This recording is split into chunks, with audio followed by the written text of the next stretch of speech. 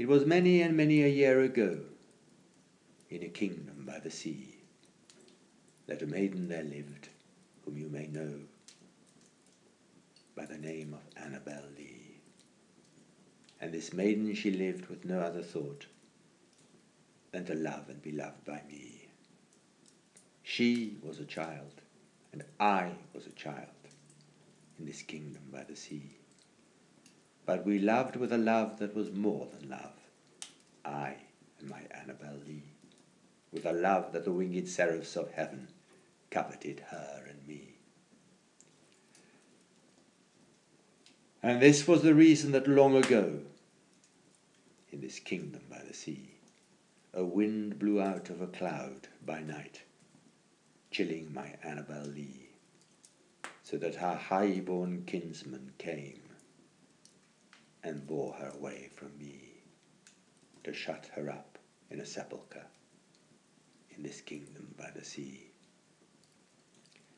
The angels, not half so happy in heaven, went envying her and me.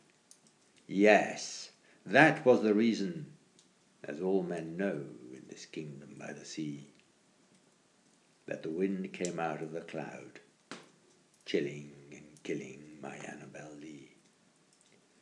But our love, it was stronger by far than the love of those who are older than we, of many far wiser than we.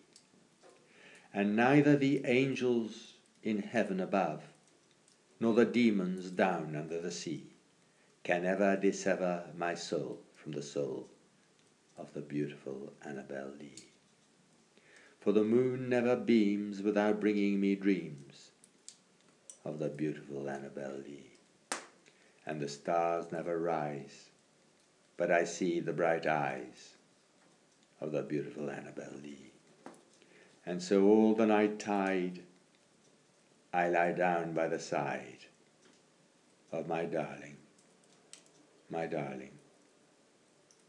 life and my bride, in her sepulchre there by the sea, in her tomb by the sounding sea.